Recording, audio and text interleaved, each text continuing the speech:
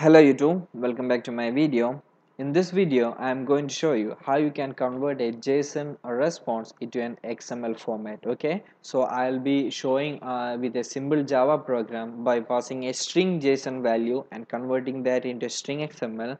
And I'll show you a real-time example, like we'll send a GET request to a server and we'll get a JSON response from the server, and further we'll convert that JSON response into an XML format. Okay, so here we go. So this is my Eclipse IDE for Java developers. If you don't have this Eclipse IDE, please go to my videos. I have another video how to install download and install Eclipse IDE for Java developers. Okay, so I'll be demonstrating my entire video on based on this Eclipse IDE. Okay, so I have just opened my Eclipse IDE. Now in the project explorer, I'm going to create a new Java project. Okay, so just select new and select project, and we are going to create a new Java project. So the project name, just select the project from as Java project and select next and give any project name. So I'm giving the project name as JSON to XML. Okay, I'm giving it as JSON to XML. Rest everything I'm putting a default, and just click next, and we'll add the libraries here. So I'm not adding now, I'll add the libraries after creating the project. So just click finish and wait for your project to be created. Yes, the Java project has been created. You can see here JSON to XML have just created it as simple as that. And now for testing, we need a, as I told first, I'll be creating a simple Java program. So we'll pass a string JSON value into that program, and we'll convert into an XML format. Okay, so yeah, I'll go to create a new package. So I'm giving it as package name as com.chilifx.com, and inside this I'm going to create a new simple class. So I'm giving the class name as convert JSON to XML. Okay, so I'm giving the class name as like this, XML, and just press enter, and yes, the class has been created. And inside this class I'm going to create uh, a method. So it will return a string value. Okay, so it will return a string value, and the name of the method, and giving it as a same convert JSON, and we are passing a string JSON value. Okay, string JSON value, I'm giving it as string JSON value. Okay, and yes, it should return something. I'm giving the return as string XML. So I'll return this XML value. Okay, so once we pass the JSON value as the object parameter, the method parameter, it will return the XML value of that JSON. Okay, now I'll create a main method here. So from this main method I'm going to call this method string convert JSON. Okay, so I'll make it static so I can directly call without creating a object. Okay, so string JSON, and we'll pass our JSON value here. Okay, so we'll set the JSON value here, and we'll directly call this function. So convert, yeah.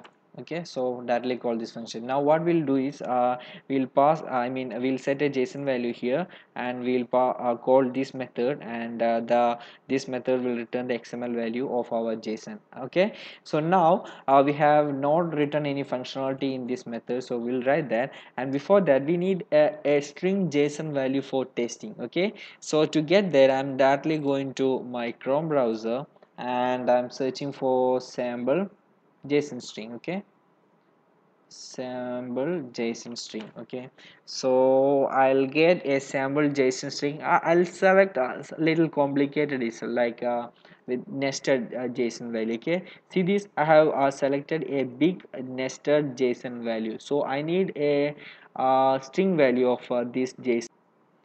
Now I'm going to convert this JSON to string by online tool itself. Okay, so I'm directly searching like convert JSON to string online. Okay, now just search it, and you'll get the first link itself, tools.knowledgevaults.com /JSON to string.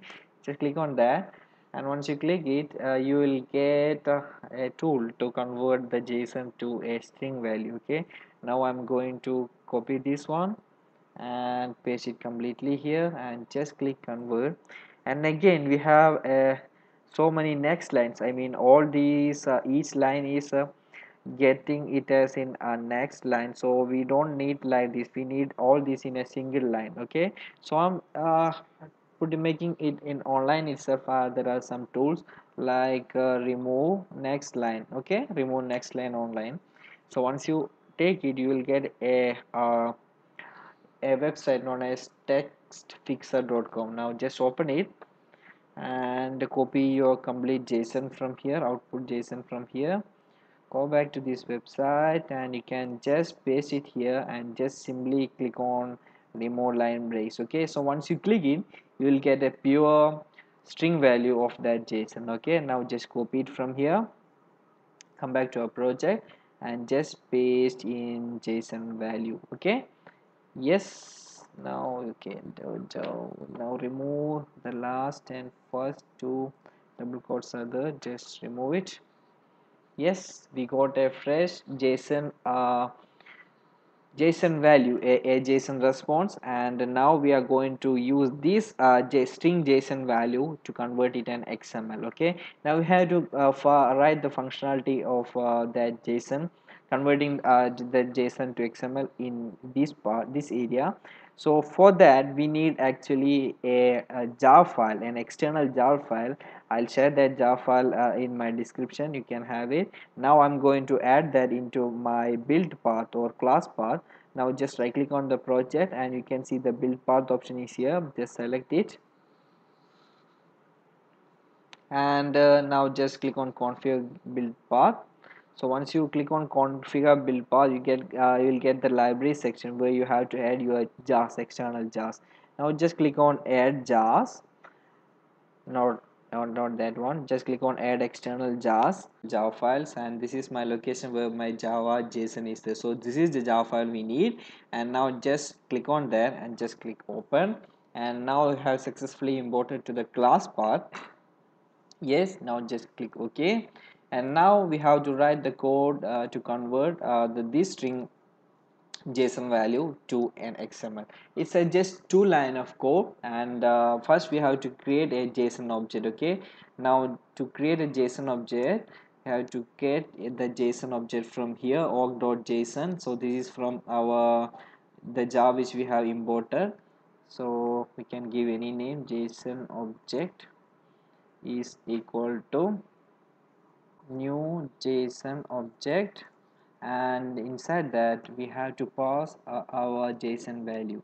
So by this, what is happening, maybe yes, we should get a try catch block, because there is a chance of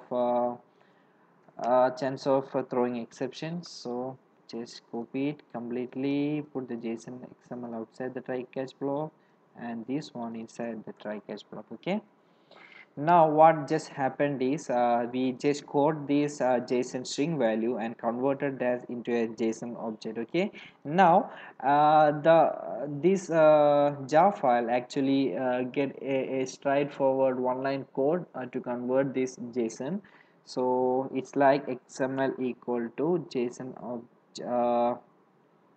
XML dot to string JSON object. Okay, so what just happened is we read that JSON value and converted into a JSON object, and using this JSON object we just converted that into an XML string value using the line of code XML dot to string. Okay, now if I'm just printing this XML we can see here it will be an XML format of this JSON value. Okay, now to test it, just right click and just select run as and select run as Java application. As you can see, the output it's running still. Yes, you can see here it has been printed the complete value of that JSON. So there is two, yeah, it's printing here. And now what just happened is it's the XML is code here and it is written in the XML to here. Okay, and it's printing that value from here. Okay, just running it as again. Yes, this is the XML format of that. And again, this is the pure XML, but we should add a response tag on the front and back, because to make it as an XML object. Okay, so I'm giving a response tag to the first and to the last again a response tag. Okay, so it will convert it to an XML object. Now to see this perfectly, we can go online itself. There are tools like format XML online. Just search that format XML online, and if you are going to format that online, there is a web, this is a good website, freeformatter.com, and just paste that complete string value of that XML here and just click on format XML. So once you click it, as you can see here, the XML is purely formatted. So this is the pure XML format of that this JSON request. Okay, now as I told, we have to add a response, I mean this one, to the ending and to the start and end of that XML. Okay, so here it is, and the XML is equal to XML plus, and again XML equal to XML plus, again we have to add that XML to the last also. Okay, so here it is. Yes, you're all set. Now if I'm running it again, the response tag will be added in the first and last. Okay, now just copy it, and again we can directly convert it from here, and yes, here just paste it and just click on format XML. Yes, so this is the XML formatted of that JSON request. Okay, so I have just shown you passing by a string a hard-coded value. Okay, now next I'm going to show you a simple HTTP request to a server and getting a response from that server and formatting it dynamically. Okay, so I have another video to how to send a get request or post request to a server. I just watch, go to my description, I have another video on that, and I have explained very perfectly how we can get a JSON response from that. Okay, so I'm not going to explain that, so I'm going to get that complete, I mean that concept in this here. So in that website, to get that real-time example, I'm going to use a website known as ipinfodb.com. so just go on to that website, and it's a simple website. This website is an actually a service, I mean a server which returns the location of your IP address. Okay, so I have an account in this website. So this is a free website. You can also create an account. So let me log in my account. So I have just login and I got my API key. So once you signed up, you will get an API key. Okay, so using this API key, you can send a get request to get I mean to get your information of your IP address. Okay, so we are going to get IP city. Okay, this one. So let me copy this code from here and paste it in my notepad, and you have to get your API key. So this is our API key, just copy it, and I come back here and paste it here, and we can pass our IP address directly here. Okay, so I'm just passing my own IP address here, get my IP, and this is my public IP address, copy it from here and paste it here. Okay, so once you got it, I mean, yeah, you can there is the documentation, you can pass the format, which format you want. So I'm going to set the format as JSON. So it's like ampersand format is equal to a JSON. Okay, so once you once you set all these, you can just copy this into your browser and see it will return a JSON value of your current location. So this is my current location, all the information is correct, and we are going to send these programmatically. So I have another video, as I told, the source code is here in my website chilifax.com, and send http get post request, okay, and read the JSON response. I'm just going to this, and I have that source code in this page itself. I'm just going down. Yes, this is the source code. No, this is a JavaScript, so no, I need Java send. Yeah, this one, Java send get request read JSON response, okay. So I'm going to copy this complete line of code from here, and come back to, I'm going to create a simple Java class here. So I'm giving the name as send http request, okay,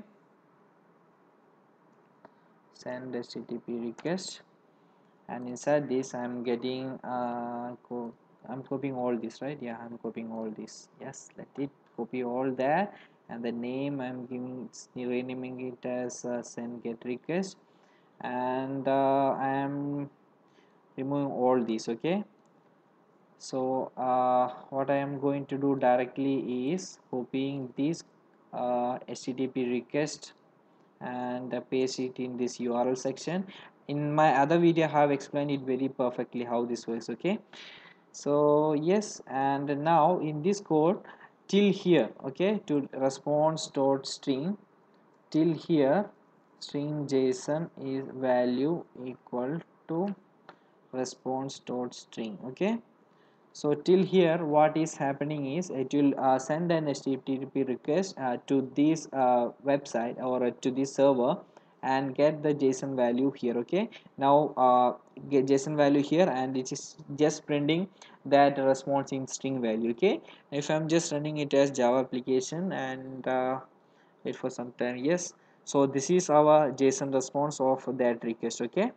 Yes, this is JSON response of that request. Now to convert this into an XML, what you have to do is, we have already set our method to convert that JSON, okay. Now let me copy this from here and come back to this line of this class, and I'm just calling that no, I'll create an string XML value also, okay. String XML equal, I'm calling this class dot convert JSON, okay. So we'll pass this JSON value here, okay. Now what just happened is it will pass that JSON value to this convert JSON method of this class, and get that XML response, string XML response, in this string XML variable, okay.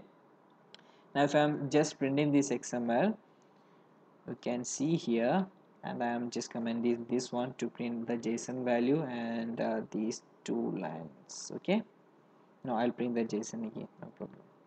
Yes, now if I'm just running as Java application, you can see first it's printing the JSON of the JSON response from the server, and the next line it is printing the XML version or XML format of that JSON, okay. So hope you got this. If I'm just copying it and copying in here in the format XML online, and if I'm just formatting it, definitely it should come the formatted XML version of that JSON response, okay. Hope you got this. I have explained everything in the best possible way. So I'll share all the source code in my description, and all the jar files which we needed to test this, to in the description you can have it. And if you have any doubt in this, please comment below. I'll try to help you, and please like and subscribe for my videos, and thanks for watching.